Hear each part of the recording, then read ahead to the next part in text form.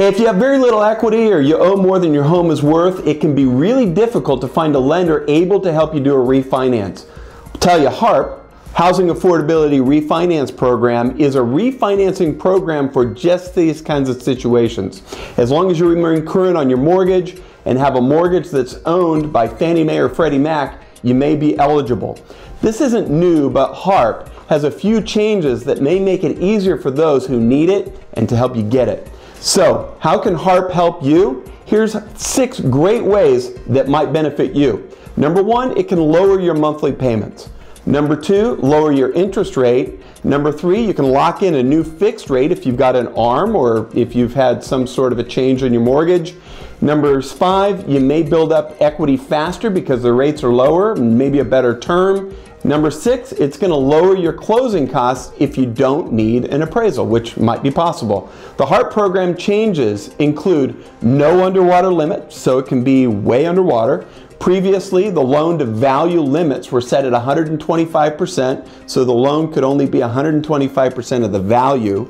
But now borrowers can refinance regardless of how far their homes have fallen in value. No appraisals or underwriting. Most homeowners will not have to pay for an appraisal or have their loan underwritten like in normal circumstances, making their refinance process smoother and faster. Modified fees. Certain risk-based fees for borrowers who refinance into shorter-term loans have been reduced, and less paperwork. Lenders now need less paperwork for income verification and often have the option of qualifying a borrower by documenting the borrower that they at least have 12 months mortgage payments in reserve. Program deadlines. The new end date to get a HARP loan is going to be December 31, 2016, and you never know if they're going to extend that. So if you or someone you know that you care about is in this situation, there may be help out there. Now, for minding your own business.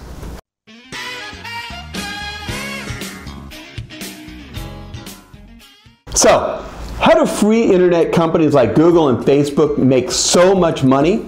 AdWords. AdWords are huge. Advertising dollars have made Facebook and Google amongst the richest companies in the world. Just go to the Bay Area, you'll see Google cars all over the place. Google made over $100 million in 2 areas, search advertising and 238 million Google ad clicks per day. And Google is the most popular search engine in the world. So, why should real estate agents care about AdWords? Well, 90% of homeowners search for their dream home online during the home buying process. So real estate related searches grew 253% over the last 4 years on Google.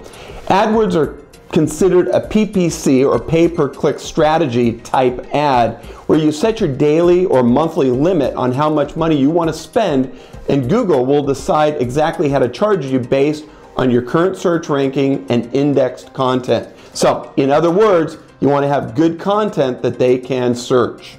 Every time someone clicks on your ad, you're charged up to your spending limit, and then your ad is gone until the next day or month.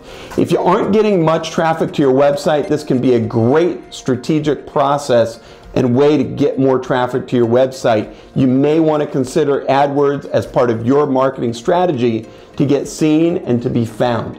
Check it out, and if you decide to give it a try, hey, let me know how it works for you. I'd really be interested. And now for a couple great new listings in our area.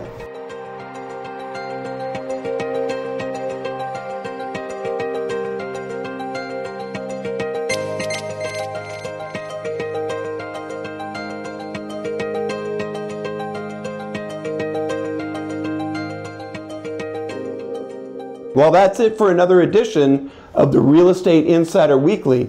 We're always here to help. Let us know if we can help any of your borrowers get pre-approved or answer any questions for you, and have a great week.